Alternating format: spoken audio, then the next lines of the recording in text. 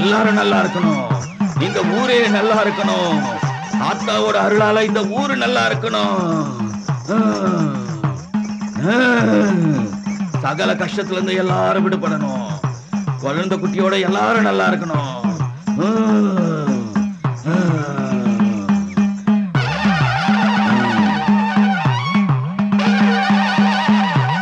நமது கிராமத்தில் ஒவ்வொரு ஆண்டும் கோயில் திருவிழாவை முன்னிட்டு நடத்தப்படும் நமது பாரம்பரியம் மிக்க விளையாட்டு கலையான சிலம்பாட்டத்தில் நமது ஊரை சார்ந்த வீரன் மாரிமுத்துவை தோற்கடித்து உடையூரை சேர்ந்த கருப்பையன் என்பவர் வெற்றி பெற்றுள்ளார். வெற்றி பெற்ற கருப்பையாவுக்கு நமது மாமல்லர் இந்த வெள்ளிக்கோப்பையை வழங்குவார். அந்த கோப்பையை கொடுக்காதீங்க. இந்த விளையாட்டு இன்னும் முடியல. மலையனூர்ல இன்னும் ஆம்பளைங்க இருக்காங்க.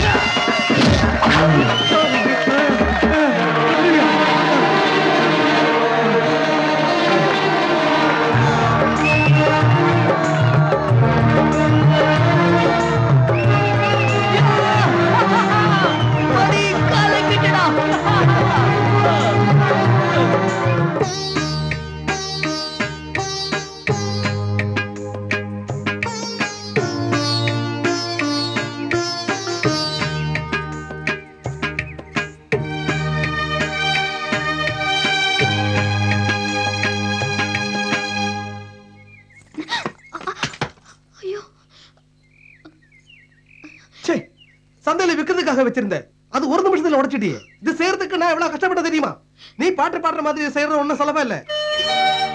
தெரியாம செய்யறதுக்கு நீ என்ன பச்சை பிள்ளையா? ஒரு பரிசு கொடுக்கணும்னு தோணுச்சு. நீங்க விளையாட்டுல ஜெயிச்சப்போ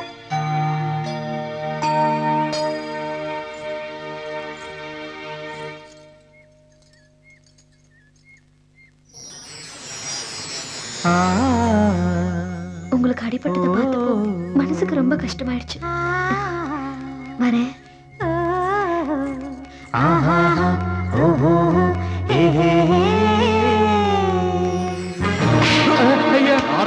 என்னடா சொன்ன? மன்னிச்சிருங்க ஐயா, நான் என் 2 கண்ணால பார்த்ததான் சொன்னேன்.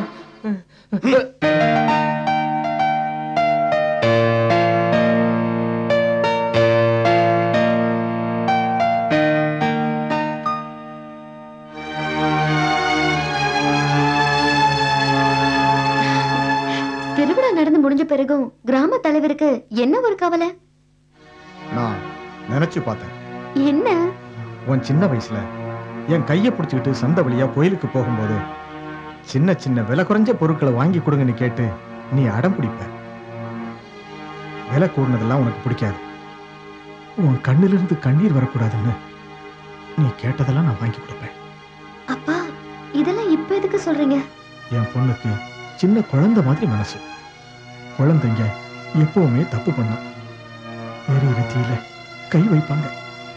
பெரியவங்க தான் சொல்லி திருத்தணும். அப்பா, நீங்க சொல்றது எதுவும் எனக்கு புரியல. நான் சொல்றதெல்லாம் உனக்கு புரியும். புரியணுங்கிறதுக்காகத்தான் சொல்றேன். விலை குறைஞ்ச விளையாட்டு பொருட்களை ஆசைப்படுற வயசு இல்லை உனக்கு.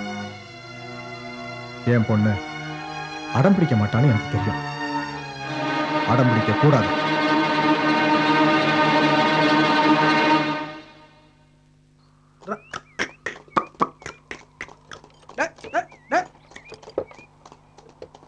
சாமி, என்ன எங்க போறீங்க? உடம்புக்கு முடியலப்பா, வைத்தியரை பார்த்துட்டு மருந்து வாங்கிட்டு வரேன். சரி, வந்து வண்டியில இருங்க. ரொம்ப முடியலன்னா டாக்டரை பார்க்க வேண்டியதானே? அந்த அளவுக்கு இல்லப்பா, ஒரு 3 நாள் சாப்பிட்டா எல்லாம் சரியாயிடும். எனக்கு ஏதாவது ஒண்ணுன்னா அந்த ஆத்தா விட்டுருவாளா என்ன? ஊர்ல யாருக்காவது காரியனாலோ இல்லை உற்சவனாலோ தானே ஜனங்க என்ன தேடுறாங்க. அது முடிஞ்ச உடனே என்னை யாரு தேட போறா? முருகன் அவனுக்கு எப்பவும் கடை தானே. இந்த வயசான காலத்துல ஒரு மருந்து கொடுக்க கூட யாருமே இல்லைங்கிறது எனக்கு இப்பதானப்பா புரியுது. இதெல்லாம் நினைக்கும் போது சில நேரம் அந்த சாமி மேலே எனக்கு கோபமா வருதுப்பா.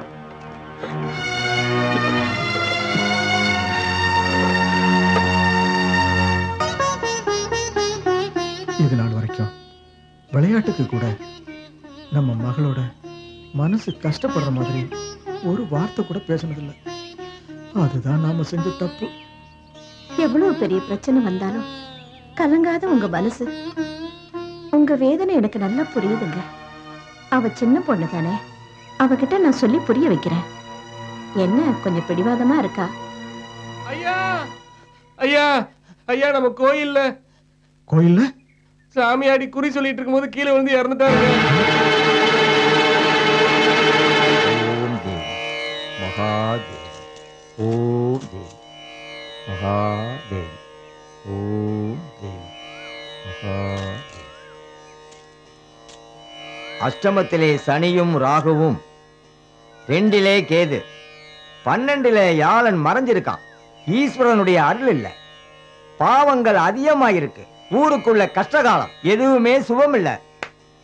கோயில்ல கூடிய சீக்கிரம் தீட்ட கழிச்சு ஒரு யாகம் நடத்தணும், அவ்வளவுதான்.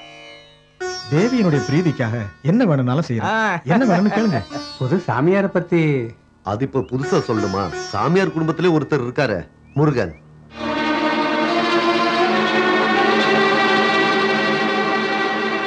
எது முருகனோட நட்சத்திரம்?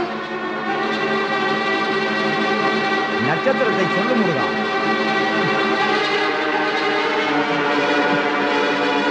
கார்த்திகை.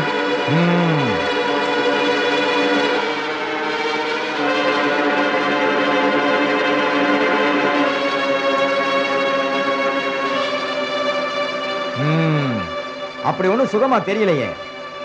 தேவி சம்மதிக்காம பிரியப்படாத ஒருத்தரை எப்படி ஏத்துக்குவா தேவி?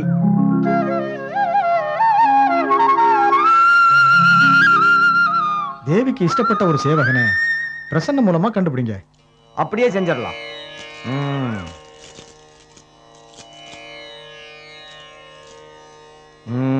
கன்னியா ராசி, 11 யாழன், 7 சந்திரன், 3 செவ்வாய், மத்த எல்லா கிரகங்களும் அனுகூலமா இருக்கு. இதெல்லாம் வச்சு பார்க்கும்போது இந்த ஜாதகக்காரன் தான் சரியா இருக்கும். புரியலையே. தேவியை பிரதிப்படுத்துவதற்கான கிரகங்களை தான் அது. கிரகங்கள் மட்டும் இல்ல, அடையாளங்களும் உண்டு. அப்ப ஜோசியரையா அடையாளத்தை சொல்லுங்க. சிற்பங்கள் செய்யறதிலே கைதேர்ந்தவன், கனரக இரும்புக்கு சமமானவன், ஊர் மக்களோட கண்ணீர் எல்லாம் துடைக்கக்கூடியவன், அவன் தான் ஆத்தா முடிவு பண்ணிருக்கான். தெளிவா சொல்லுங்க ஜோசியரே. அடையாளம் சொன்னது உங்களுக்கு புரியலையா? நட்சத்திரம் விசாகம், பேரு வந்து சுப்பிரமணி.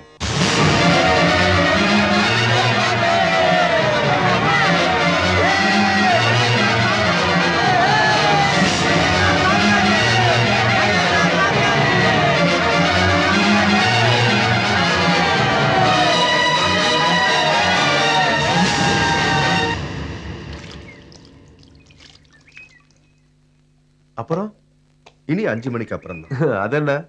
பாக்கி கதையை சொல்ல என் வைஃப் ஸ்கூல்ல இருந்து வரணும். இப்போதைக்கு ஒரு டீ குடிக்கலாம். தேங்க்யூ. இன்னும் கொஞ்ச நேரத்துல நம்ம ஊருக்கு ஒரு பிலிம் ஸ்டார் வர போறாரு. அனைவரும் வந்து கண்டு மகிழுங்கள். இன்னும் கொஞ்ச நேரத்துல பிலிம் ஸ்டார் வர போறாரு. அவ என்ன சொல்லிட்டு போறான்? யாரோ சினிமா ஸ்டார் வராங்களா? அட கடவுளை, எங்க வர போறாங்க? யாருக்கு தெரியும்?